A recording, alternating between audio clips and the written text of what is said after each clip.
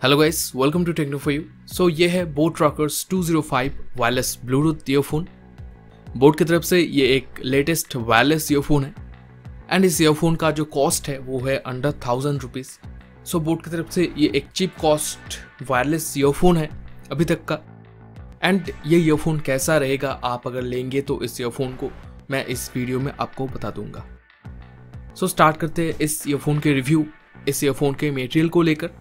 First अगर इस earphone के वायर की बात करेंगे तो इसमें राउंड वायर आप पाएंगे एंड इसका क्वालिटी भी अच्छा दिए गए है।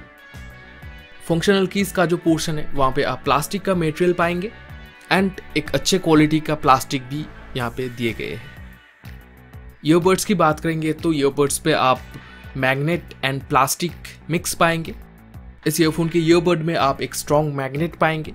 सो जहाँ पे मैग्नेटिक पोर्शन है वहाँ पे आप मेटल का मटेरियल पाएंगे एंड बाकी पोर्शन पे प्लास्टिक का मटेरियल दिए गए हैं। ईयरफोन का ईयरबड आपके ईयर पे अच्छी तरीके से ग्रिप लाए इसके लिए एक ईयर हुक दिए गए हैं एंड आपके ईयर पे ये अच्छी तरीके से फिट हो जाएगा। सो आप इस ईयरफोन को एज स्पोर्ट्स ईयरफोन भी यूज़ कर सकते हैं।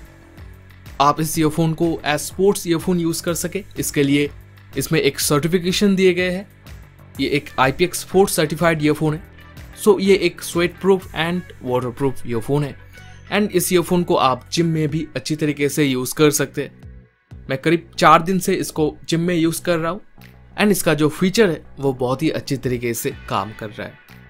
फंक्शनल कीज़ में आप वॉल्यूम रॉकर पाएंगे एंड आप उसको म्यूजिक चेंजिंग बटन के हिसाब से यूज़ कर सकते हैं जैसा आप दूसरे वायरलेस ईयरफोन में यूज़ करते हैं। पावर बटन को आप वॉइस असिस्टेंट बटन के हिसाब से यूज़ कर सकते हैं। पावर बटन को अगर आप 3 सेकेंड के लिए होल्ड करेंगे तो आप अपने डिवाइस पे वॉइस असिस्टेंट को एक्टिव कर पाएंगे या फिर अगर आपका आईफोन हो तो आप सीरी को एक्टिव कर पाएंगे। इसके साथ जो चार्जिंग केबल दिए गए हैं वो एक USB to micro USB cable है। सो ये ईयरफोन फास्ट चार्जिंग सपोर्ट नहीं करता है। इस ईयरफोन में आप 100 मिली एम्पेयर बैटरी पाएंगे एंड आप म्यूजिक प्ले कर सकते हैं अप टू 4.5 आवर्स एंड उसके लिए आपको 2 आवर्स चार्ज करना पड़ेगा। ब्लूटूथ वर्जन 4.2 दिए गए हैं एंड डुअल पेयरिंग मोड भी इस ईयरफोन में है। सो आपके डिवाइस के साथ ये ईयरफोन अच्छी तरीके से इजीली कनेक्ट हो जाएगा एंड कनेक्टिविटी में आप कोई डिस्टर्बेंस नहीं पाएंगे।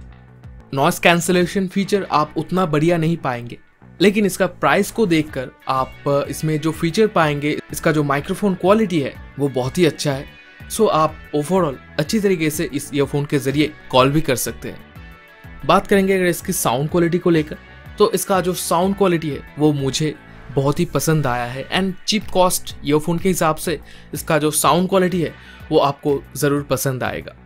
इसका HD इमर्सिव फीचर में आप रिच एंड एक्स्ट्रा बेस जो पाएंगे वो आपको बहुत ही पसंद आएगा एंड अगर आप बेस लवर है तो आपके लिए ये ईयरफोन है क्योंकि इसमें आप ट्रिबल थोड़ा कम पाएंगे बेस के मुकाबले।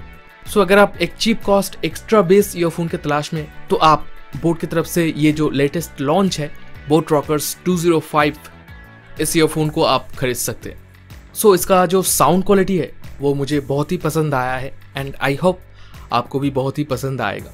सो ओवरऑल इसका जो बिल्ड क्वालिटी है, इसका जो मटेरियल है, इसका जो लुक है एंड इसका जो अदर्स फीचर है, सब कुछ मिला के ये ईयरफोन एक बहुत ही अच्छा ईयरफोन कहलाता है। एंड अगर आप अंडर 1000 रुपीज़ किसी ईयरफोन को खरीदने का सोच रहे तो आपके लिए ये ईयरफोन एक बेस्ट बाई होगा। सो आप अगर खरीदना चाहते हैं तो इस वीडियो के डिस्क्रिप्शन में लिंक है, वो लिंक यूज़ करके खरीद सकते हैं एंड इस चैनल को ऐसे ही हेल्प कर सकते हैं। सो मिलते हैं अगले वीडियो पे। Till then, thank you, thanks for watching.